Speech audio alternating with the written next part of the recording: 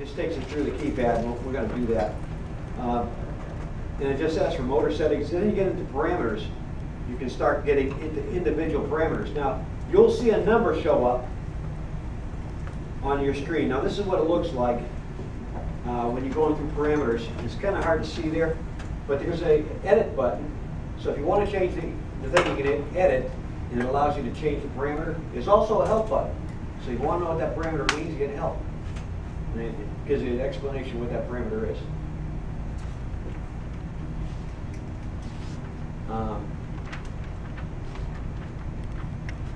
trying to get to the parameters here. This is the basic I/O, and you notice it's a parameter number. 5.11, 5.12, and so on. These parameters, you can search through that and go into the parameter section and actually pull up the 5s, the 2s, the 3s, and so on, which will help you. And so if you're going to do anything custom, you want to open up your book, look at what parameters you want to change, and just mark it. Then it's likely to go back that way. Here's the wiring diagram for the inputs.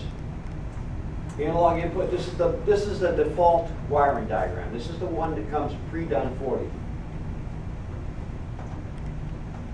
And this is if you're going to hook up a meter to it or an output that shows 0 to 10 volts out to match whatever your 0 to 100% is.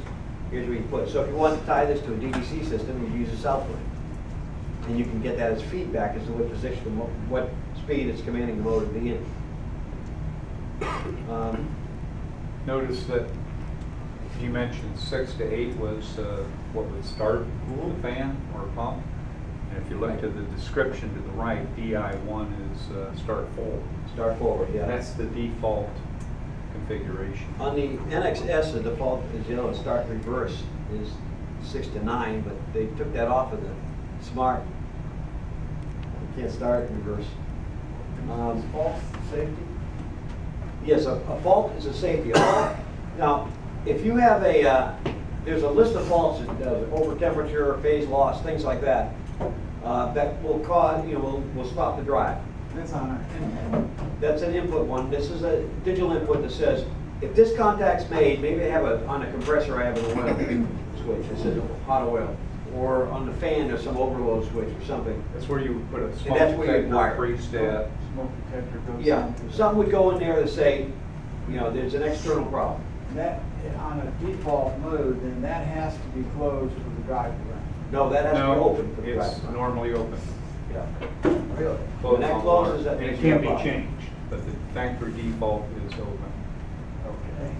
There's another parameter that's run enable that you can also wire for like a freestat or smoke. Right. And that one opens on a long by default. But you got to program that in. You can set that one of your other inputs to do that.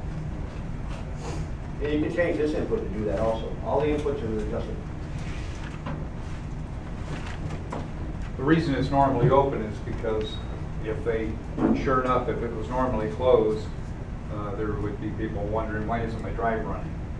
And so that's the explanation they gave me.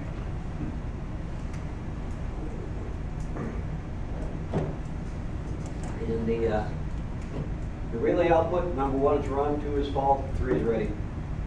Those are the defaults. Those you can change. But that's what it comes already in the box, so it's ready to go. That's how these are wired up.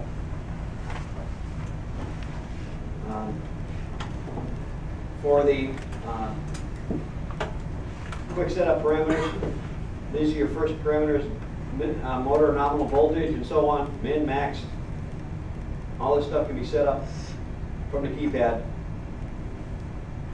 And monitoring values, M2s, these are monitor only. You can look at what's going on when you set these up. Fire mode status, what you want to do. Get that input set up. And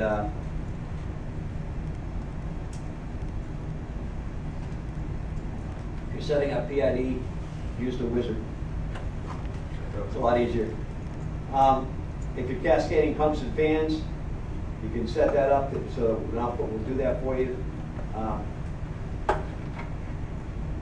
The NXS has got that built in, cascaded. It has 7 programs built in. You just select the program you want to use. The Smart doesn't. The Smart is basically PID and HVAC. But you do have the ability, because you can get into the parameters and change them. And the parameter numbers are pretty key. And I'll show you on the keypad when you start playing with them where those show up. And it's right here underneath your menu, but it's kind of hard to read on this screen. But that'll show you where everything is to do. And once again, these parameter numbers are key. So if someone actually changes the language on you, so everything's showing up in French or Ebonics or whatever, you can actually just use these numbers to get into the change them over. Change it to Harmonics.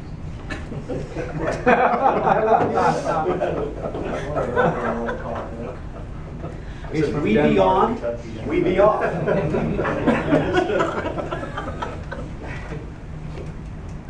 We be 60 hertz.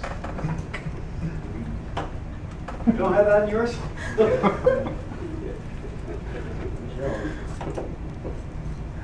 Okay, so all these features are addressable, and we'll get into them as we get into drives. Now, what I'd like to do is take a table or two and just put it against the wall, so we can put one of these drives on there, so we won't all be crowded around this, and we'll move these around. They do make noise. This is a, I'll leave this one here because it's a 2-piece. This requires a very low power supply. They are all running on single phase, so I have to turn off the 3-phase alarm. You go through the wizard and it locks out on the alarm because I got to turn off the phase loss. Okay, so I'll show you how to do that. It's a parameter. And let's move that table against the wall.